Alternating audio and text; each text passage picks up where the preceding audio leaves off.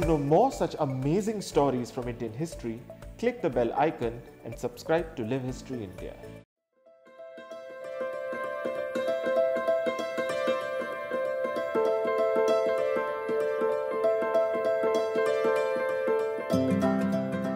This is the archaeological site of Mansar in Maharashtra. If you had come here 1500 years ago, you would not have found these broken down brick structures and mounds, but instead grand temples, magnificent palaces and large embellished stupas. Right here was the thriving capital of the Vakataka dynasty in 5th century CE. About 45 kilometers from the city of Nagpur, Mansar is an extremely significant historical place today. And it was discovered by chance in 1972 when a local climbed up the Hidimba Tekdi trying to look for a good stone to be used as a quern for domestic purposes. But instead, he pulled out a sculpture of Lord Shiva from the brick debris. Currently, it is on display at the National Museum in Delhi. Soon, beginning in 1994, excavations were conducted here which revealed that this was the ancient city of Pravarapura, the capital of the Vakataka King Pravarasena II.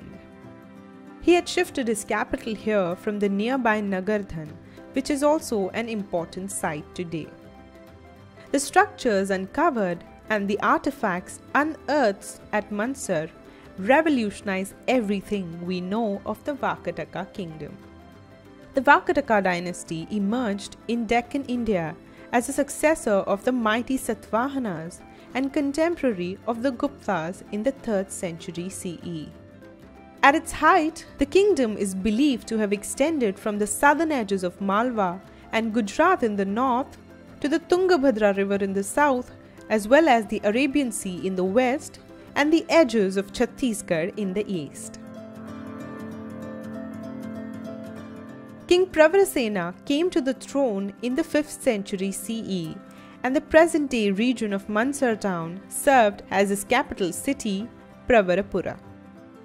With the remains and ruins that lay here today, you can easily imagine how grand the capital must have been in ancient times.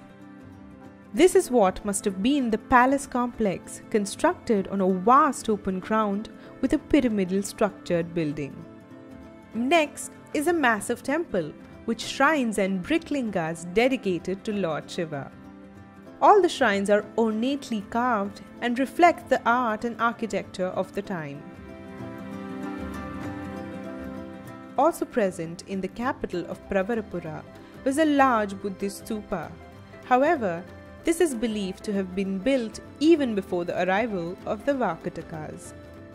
Its existence today tells us that the ruler was tolerant towards various religions, as Shaivism and Buddhism existed parallelly to each other here. From the top of the stupa structure, you get a breathtaking view of the Mansar lake and surrounding forested hill slopes. Various inscriptions have also been found here which give us information about the ruler and his capital. There's so much to see and explore at the site of Mansar. Sadly, not many people know of its existence. Even the authorities have not done much to take care of the crumbling monuments here. This archaeological marvel waits to be discovered again by the tourists.